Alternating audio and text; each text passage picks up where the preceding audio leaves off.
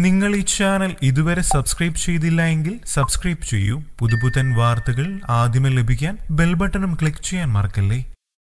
Big boss Malayalam നിർത്താൻ പോകുന്നു എന്നറിഞ്ഞതിന്റെ ആഹ്ലാദത്തിലാണ് രജിത് കുമാർ ആരാധകർ.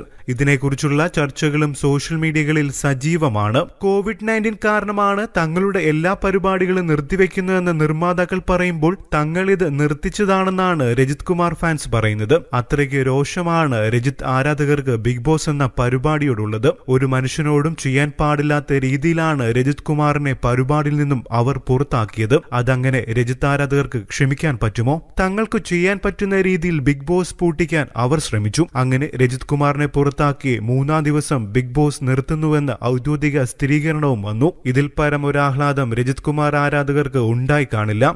ഇപ്പോഴിതാ തന്റെ കുടുംബത്തെപ്പറ്റി വെളിപ്പെടുത്തിയിരിക്കുകയാണ് രജിത് കുമാർ.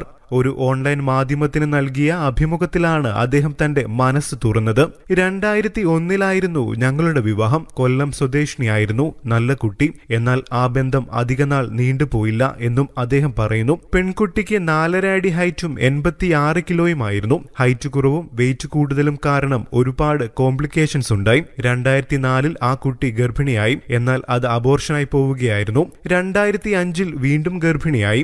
എന്നാൽ ട്യൂബിൽ കുടുങ്ങി ആ കുഞ്ഞിനെയും നഷ്ടമായെന്നും അദ്ദേഹം പറയുന്നു.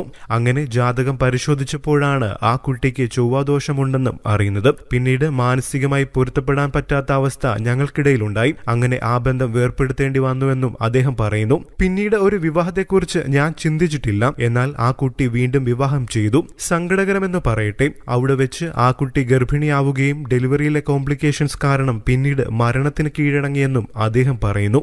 ഈ വീഡിയോ ഇഷ്ടമായെങ്കിൽ ലൈക്ക് ചെയ്യുക. കൂടുതൽ വാർത്തകൾക്കും വിശേഷങ്ങൾക്കുമായി ഈ ചാനൽ സബ്സ്ക്രൈബ് ചെയ്യാനും മറക്കല്ലേ. നന്ദി.